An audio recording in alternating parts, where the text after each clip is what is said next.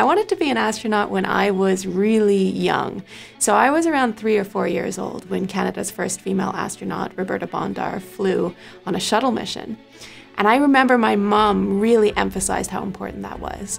We watched her mission, we had clippings from newspapers, I had a scrapbook about Roberta Bondar, so I had this influence really early on that I wanted to be an astronaut.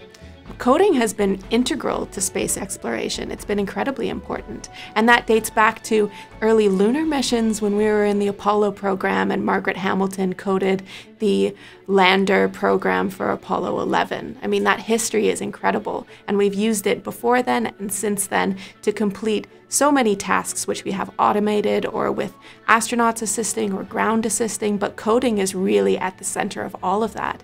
And as we move forward and go and explore places that are further away, we're going to need to rely on coding, new programs, artificial intelligence, more and more. I think that's incredibly exciting. I think students should participate in the European Astro Pi Challenge because it just gives that initial exposure to coding and to science and technology really early on. So my first experience with coding was when I was in university, so I must have been 18 or 19 when I had that first experience. But students who participate in this challenge will have that exposure much, much earlier. And the earlier you can get a handle on what coding is and how you can use it, the better.